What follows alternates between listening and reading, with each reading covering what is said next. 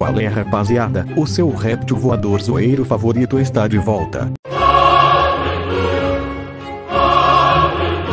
Bem, sem enrolações, vamos ao que interessa. Hoje eu vou contar 15 fatos sobre o nosso querido Matsaline. Mas antes de começar os 15 fatos sobre o Matsaline, gostaria de lembrar a você que ainda não deixou o like e não se inscreveu, dê o like agora e se inscreva no canal. E me digam se vocês querem que eu continue com essa série de 15 fatos, mas então, bora pro vídeo.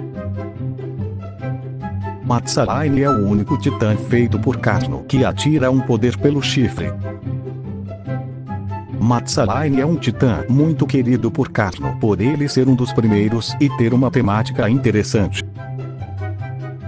A espécie de Matsaline tem essa rivalidade com a espécie do Pelite por questões de território ou de ameaças. Resumindo, eles se odeiam. Na opinião de Karno, o Matsaline V2 foi o remodelo que Karno acha mais feio.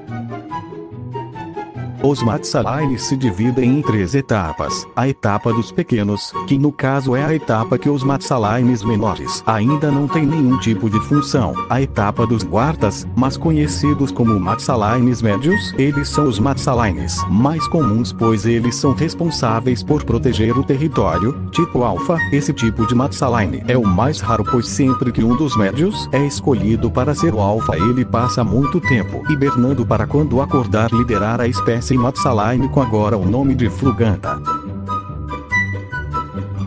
Matsaline filhote só aprende a voar depois de 1 ano de idade, ou seja, antes de 1 ano os pais Matsalines protegem o filhote mais do que tudo.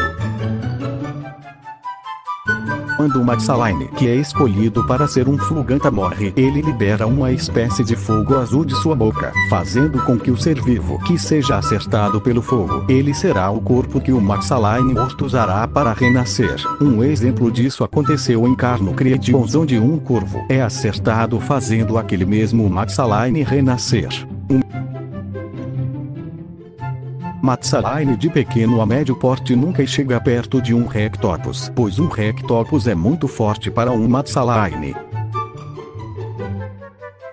E o método de defesa mais usado por um Matsaline é atacar, usando sua cauda com espinhos pontiagudos, podendo cortar a cabeça de outro Matsaline com facilidade.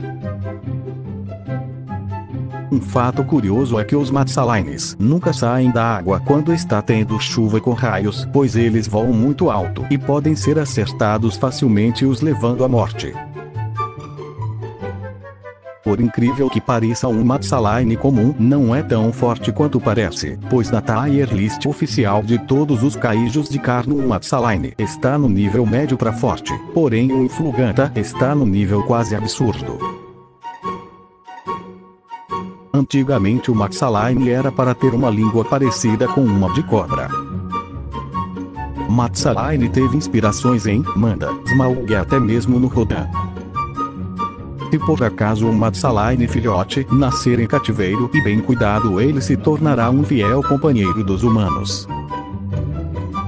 O Matsaline é o titã voador favorito feito por Karno, tanto pela importância que ele tem para o Karnoverse, tanto por ele ser querido por alguns de vocês. Então galera, esse foi o vídeo, espero que tenha gostado, e se quiserem mais episódios dessa série, escreva aí embaixo nos comentários, porque essa série dá muito trabalho para fazer, e eu preciso do apoio de vocês. Então foi isso, valeu, falou!